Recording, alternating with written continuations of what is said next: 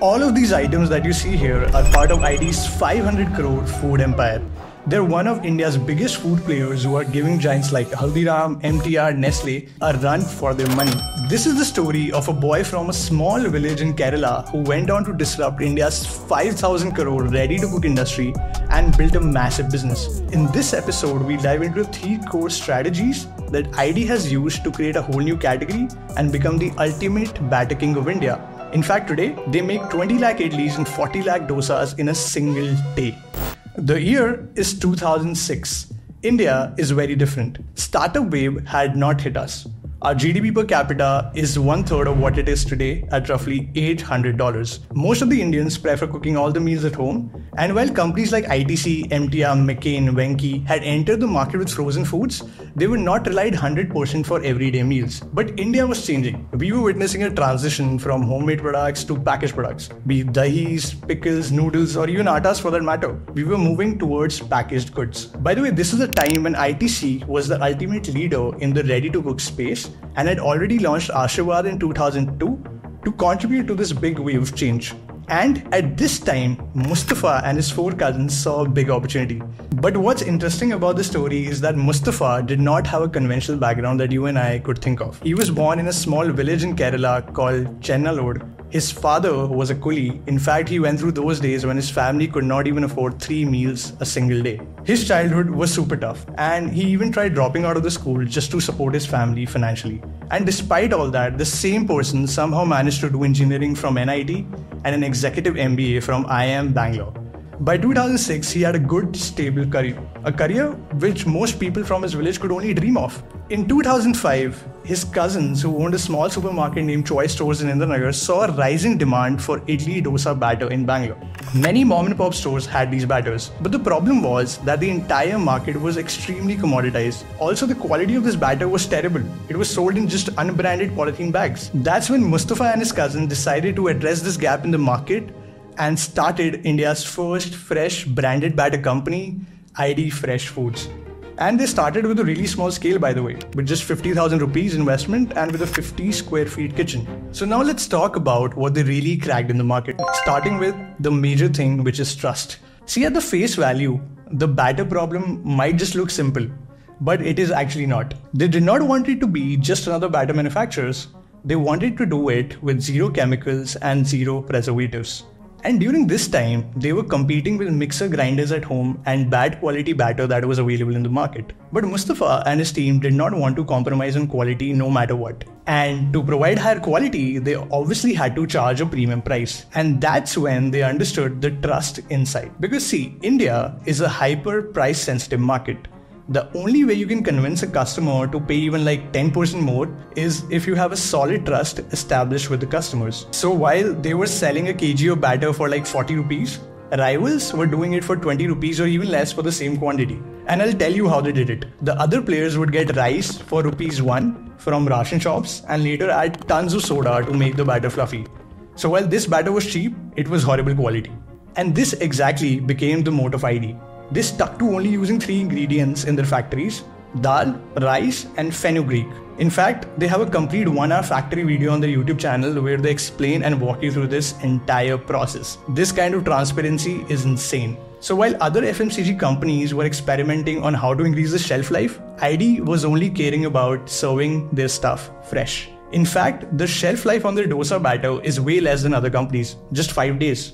And you must be wondering why FMCG companies want more shelf life. Let me explain this with an example. Just imagine that you are an FMCG giant like ITC and you're serving ready-to-cook food at an extremely wide scale. And you want to cut down on wastage. And the wastage could be because of a lot of reasons, right? The retail store might not be getting the footfall, or the product might not be placed correctly in the market to capture customers' attention. So the only option you have as an FMCG giant to avoid wastage is to add more preservatives and increase your product's shelf life. This is exactly what ID never wanted to do. Their obsession with serving fresh became their biggest USP, and I'll tell you how. See, South Indian cuisine is extremely popular in the country.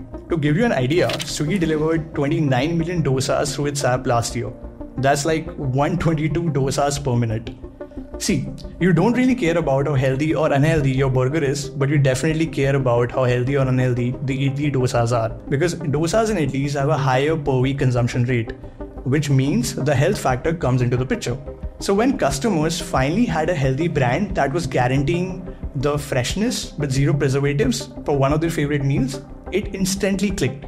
Plus, ID believes in the depth and the principle of mastering one product first. I mean, they have only launched like 10 SKUs in the last 20 freaking years. No other FMCG company is this slow, but their gold is in this slowness. The idea was simple: build a truly great product with high quality when you want to enter a category, create a massively loyal set of customers, generate high organic word of mouth, become the market leaders, and then enter new categories. For comparison, if you go to ITC's website, you would see like 99 SKUs within just ready to cook category. This nailing one product insight became the foundation for their success. Limited SKUs led to higher quality, which eventually led to higher trust. Talking about trust, I have the ultimate free resource for you. This resource goes deep into 4 frameworks that companies like Crore, Zomato and Tinder use to build trust with their users. This resource will teach you how to solve for trust all across user journeys. So whether it's solving for trust before the user discovers the product, to them making their first purchase with you, to solving for users who are not doing a repeat purchase, and to solving for the average order value.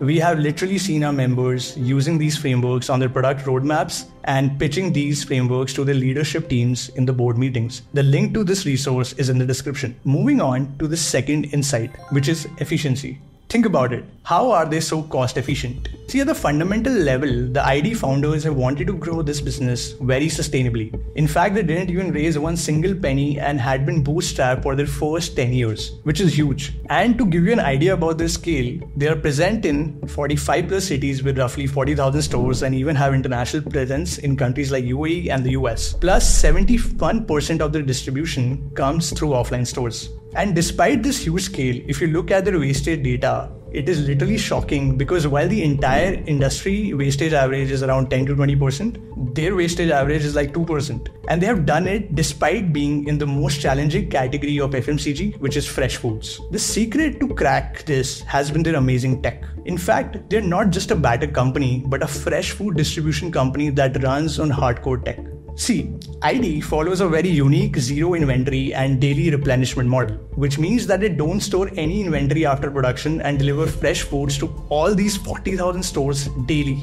Before understanding on how they do it, let's first break down the steps that are part of the batter creation process, because it's important. The first step is cleaning and washing the rice and dal. Second is soaking and grinding. Third is mixing.